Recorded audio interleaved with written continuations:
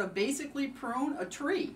This is a tropical tree, a house plant. It's called Arboricola. It's a dwarf Schefflera, that old Schefflera that you used to grow as house plants. This is a variety that grows with smaller leaves.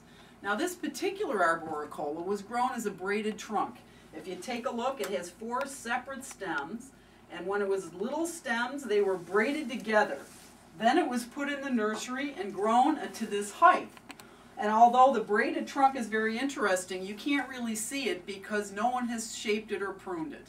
And Arboricola is a dwarf Schefflera that can be pruned at any internode, anywhere on the tree. So let's get started. The first thing I'd like to do is show you how beautiful this trunk is by taking some of the side sprouts off. So we're going to take a sprout off to expose the trunk and have it be a better shape. Our goal is to have the tree be an overall aesthetically pleasing round shape like a tree. So what we want to do is prune them at an internode. Right here you see how this sprout would come out, and if you prune it at this internode, the sprout comes out in that direction.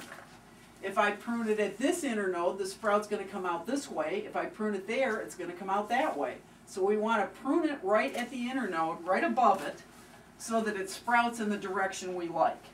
The other thing we want to do is have it be a round ball. So if these outside branches are longer than the inside branches, these will be too wide.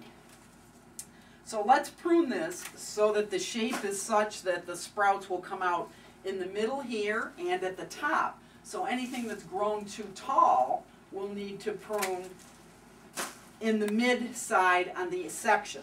Now let me give it a turn here. You'll see how this section here, you see how this one's a little too wild. We go in, we prune it right at internode and take it right off. Now we turn it another turn this way, and it's nice to have it on a pot because you can roll it around and really see what you're doing.